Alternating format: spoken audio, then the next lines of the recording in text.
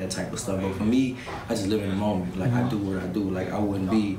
For me, all I want to do is work and keep working and keep improving. I wouldn't be here if it wasn't for that. So you can't sit and just think about it and dwell on it too much because you know it can go just like that, you know. So I'm connected to them through boxing. Now, of course, they know me and it's different now, but initially I got connected through them through boxing because I'm a good fighter, basically, and that's what now.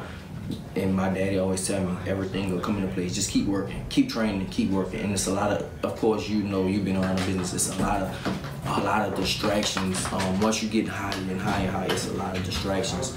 But the main thing, you just gotta keep focused and keep working, because it could be. I mean, the distractions is fucking crazy. Like you can get distracted so bad. So now I'm putting close people in place to handle my distractions for me. Do this for me, do that for me, do this, because it's just like all I want to focus on is boxing. That's it. That's all I want to focus on. But once you start getting to my level, it's so many other things that you gotta worry about, so many other things that you gotta focus on, and it's hard. So you gotta put people in place. You gotta have a team to put in place to, like, you do this, you do this, you do this, you do this. You know, like now I can't even focus on just, you know, just simple things, little small stuff. It's just like I don't have time for that. You know, I mean, that's just how it is. But yeah, it's crazy. Like with Pete, like you don't know who gonna be here. The other day I walked up and Adam Sandler was sitting right there. Oh, we saw that picture. I saw that. Yeah. He was sitting there. You walk up, Michael B. Jordan is here.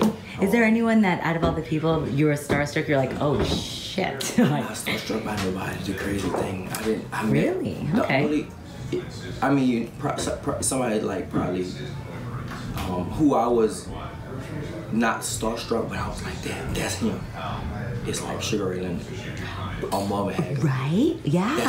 That's because actors in I know a lot of, like Lil Wayne is my favorite rapper, and I know Lil Wayne and stuff like that now. So being around him, you know, like starstruck and stuff, but to see somebody in your sport, because like we was just talking about, downstairs boxing is so dangerous, and to see somebody that's a legend in your sport, that's somebody like Marvin Hagler. Like I saw Pernell Whitaker. I met Pernell.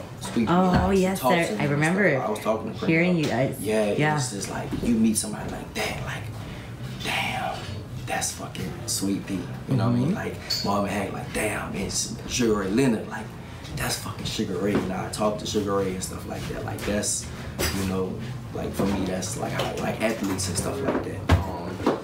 If I probably be starstruck the most, somebody that I'll probably never meet is Muhammad Ali. I could never meet him. I never met him, and probably, of course, I won't meet him until the afterlife or whatever.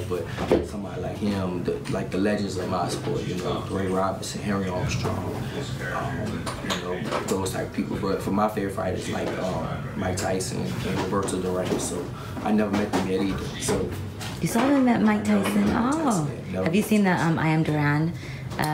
Yeah. I know the documentary. I haven't seen it yet. It's good. I heard they're very good. I haven't seen it yet. So somebody like that, that's like my favorite fighters. But somebody that's like probably as far as fighter wise, between Marvin Hagler and Sugar Ray Leonard, I was like, damn, that's the, like I had to get a picture like that's fucking Sugar Ray Leonard. You know, we went to the I just recently met him in New York at the Boxing Writers Awards.